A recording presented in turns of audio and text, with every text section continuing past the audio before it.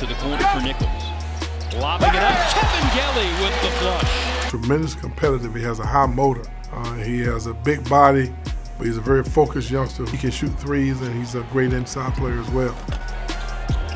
Walker, floater, no good. Now the follow is on time for Kabengele. Forrest and MJ Walker beats Kabengele, got it blocked. Looked like did right board get there, and then Kabengele regathered it. That's my guy, but he's did a lot for us. He can offensive rebound, defensive rebound. He gets a lot of blocks. He can alter shots. He can play inside, play out. He can shoot. He can do a lot of things.